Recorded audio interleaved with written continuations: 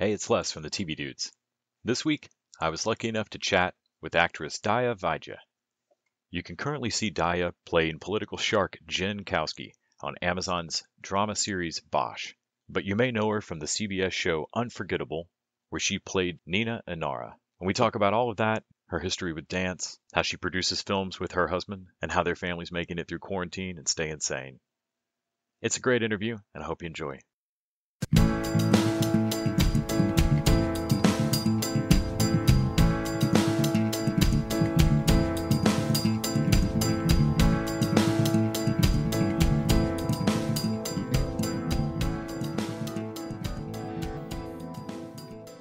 Hi, Daya. Hi, how are you doing? I'm doing great. Thank you so much for making time today. I really appreciate it. No problem. So, when I was reading up and doing my research, I saw that you got into dance at a really early age, like 3 years old, which I was interested to ask what it really meant for you, or what about that body connection and fun and dancing. Do you remember that feeling that first kind of grabbed you about that? Is that something that you're able to get back to now as an adult when you dance or when you move around? I love that you're asking about dance. That's so interesting. I didn't expect that, and it's so funny because that's kind of the base of everything I do, I feel like. So yeah, it's crazy that you're asking about dance. Dancing started so young for me, and it's pretty much segued into acting, but everything I still do on the set or rehearsing or anything comes from my dance training.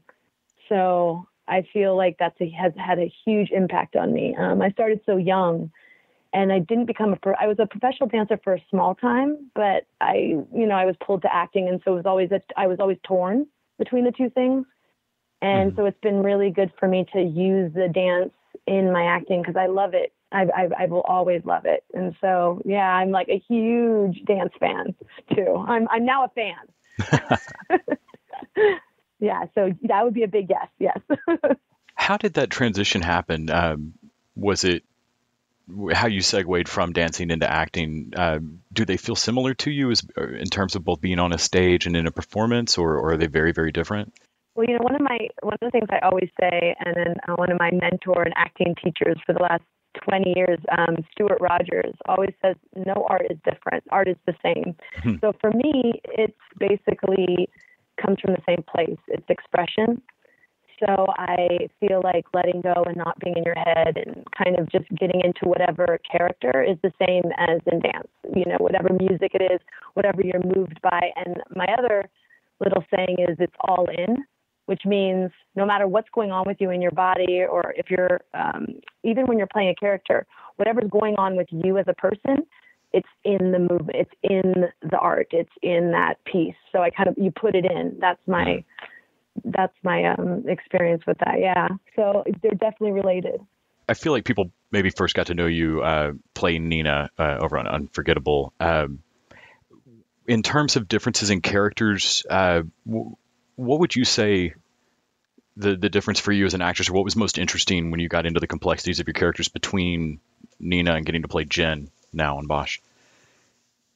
What's cool is there's actually more similarities between those two characters than differences. I feel like I'm drawn to a certain kind of character. One of the things about Unforgettable when we first started on that was it was important for me to play a woman that was really strong and was really, really smart. I don't know. I had this sometimes when you're playing, it's gotten so much better, but sometimes when you're playing ethnic characters back in the day, it used to be a little bit more marginalized.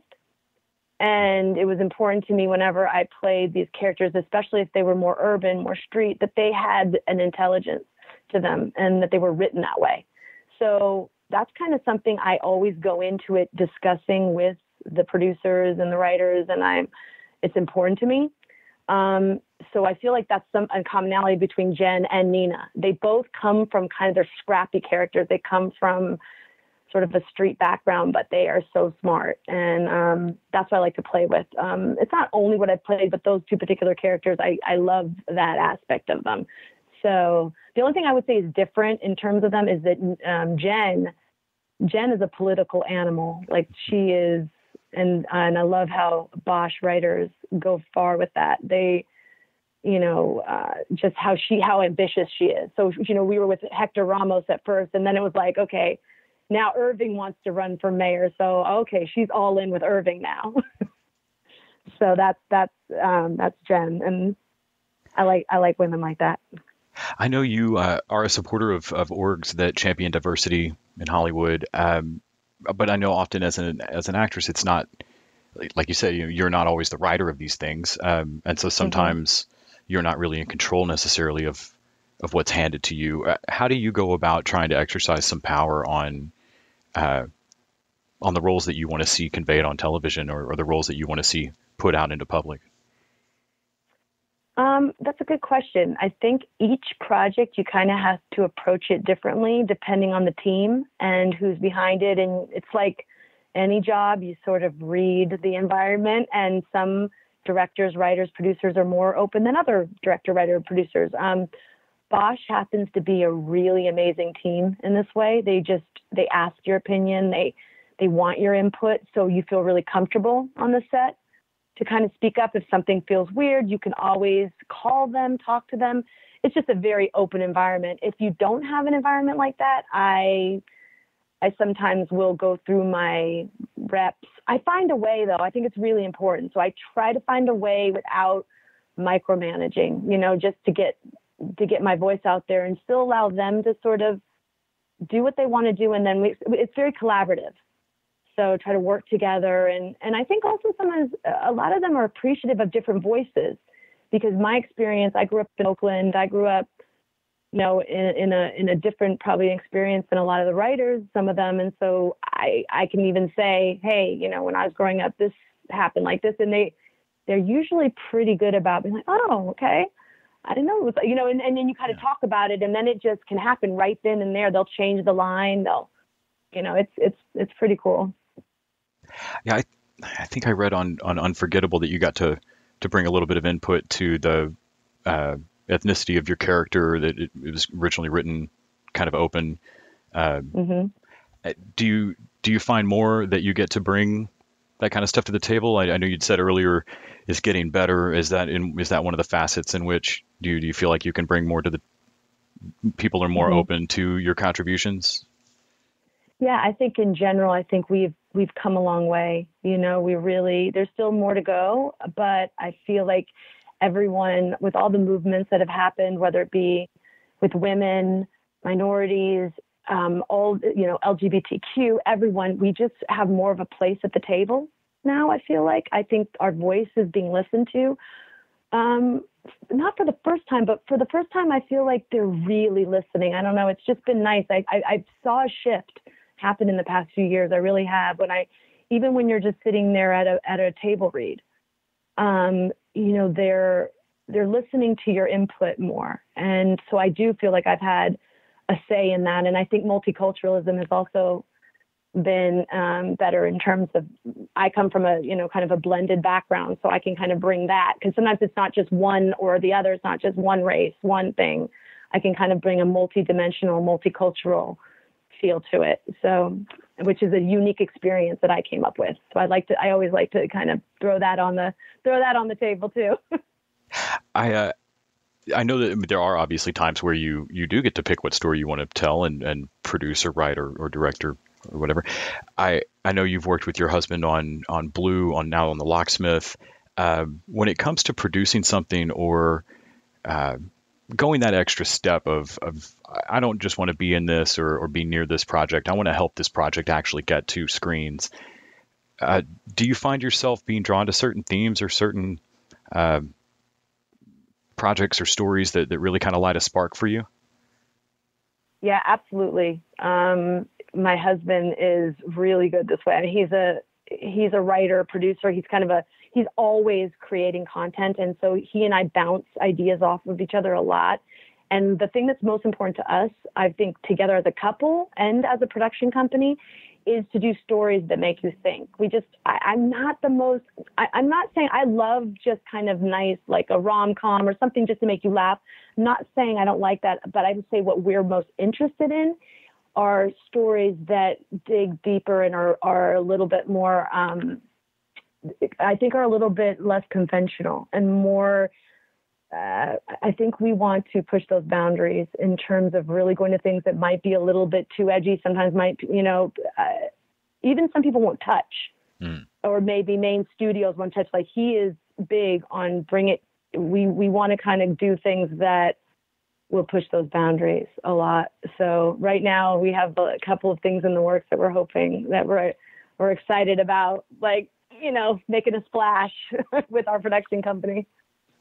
I know one of the things that everybody's running into working from home is finding that way to stop yourself and not accidentally keep returning to work, like kind of half working 24 hours a day. Do you find being kind of all at home that it's difficult to not just, let's just start a project, Don, come on, let's just discuss the whole thing right now. I bet we could stay up for 2 days and do the script. Let's get the kids in on it. We got it.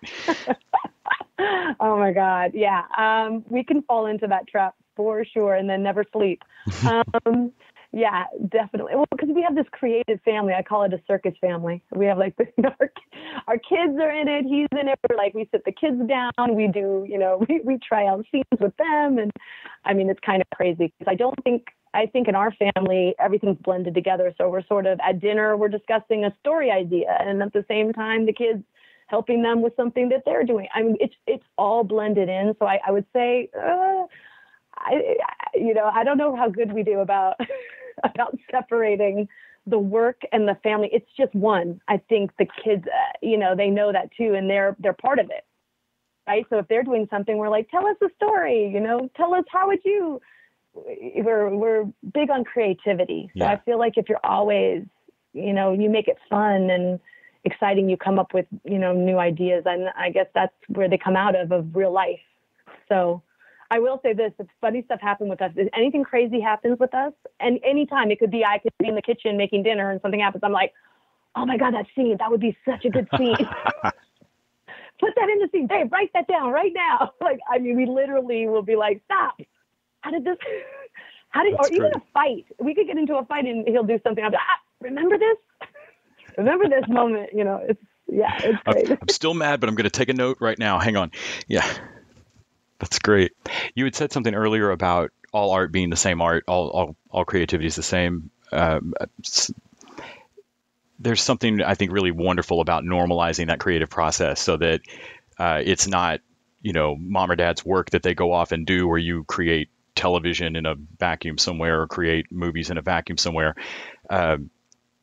Including them on this and normalizing that. I feel like starting dancing young normalizes that connection to your body and you feeling part of you. I know that has to help with being stuck inside with this kind of isolation and quarantine. As a family, how are y'all staying sane and getting through it? Is there something that you're sticking to routine wise that you feel like is really helping? Yeah, this just hit me last night, actually, because you know how you have those moments during this where you're doing okay, you think, and then it sets in, it hits you. You're like, oh my God, I'm never going to leave here. Yeah. I'm trapped. You just have that moment of the walls are closing in. I think we all have felt that with what's going on right now. It freaks you out. You start getting nervous or any of that, and the kids start asking questions. And this sounds a little cliche, but I don't mean this in a cliche way. It's music has been, the serious medicine in our house. We have a few online DJs we've been putting on, and if we just start dancing, that's again dance. I always go back to dance. The second I'm feeling something, I have to put on music. I have to start dancing. Like I will even pull the kids out and start moving them. I'll start to let's just break this up. Let's go outside and dance. Let's move. I feel like the second you do that, it takes you out of that walls closing in depression mode that can happen. Yeah. And then it taps you in. The other thing is, it goes back to what I was saying before, is the all in thing I was saying.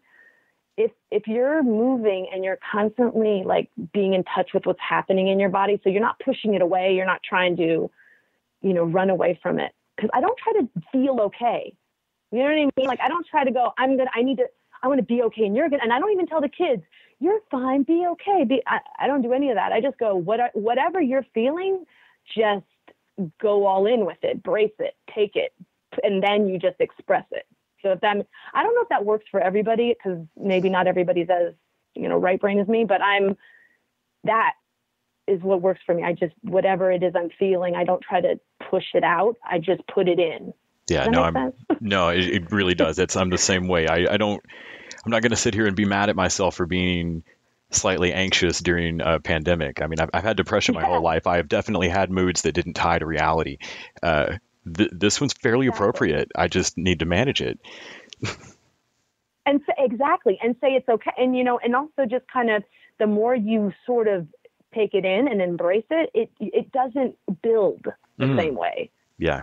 It's that froze up defensiveness that seems to make it worse for me. Yeah. Exactly.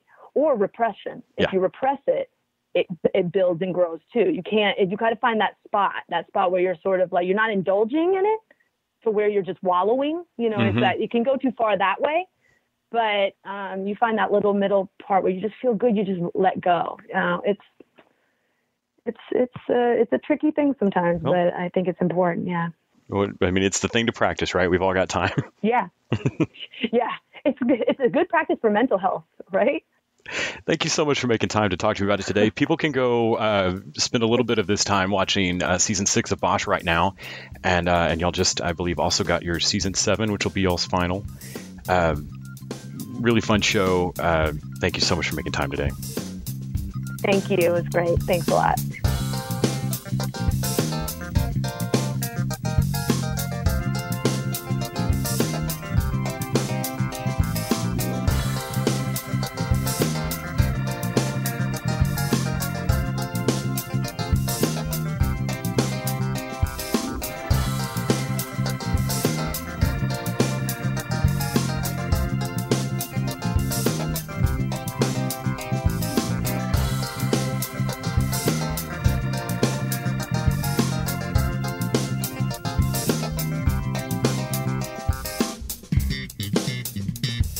TV Dudes is an independently run podcast out of Austin, Texas. We are exclusively listener supported. If you'd like to help us out, go to patreon.com/TVDudes. You can also find us on Facebook, Twitter, and Instagram at TV Dudes. All the music for our show is done by our friend and original TV Dude, Gregory J. Amani Smith. To find out more about us, go to thetvdudes.com. I'm Randy Lander. I'm Les Weiler. And I'm Kyle Scott. Thanks for listening.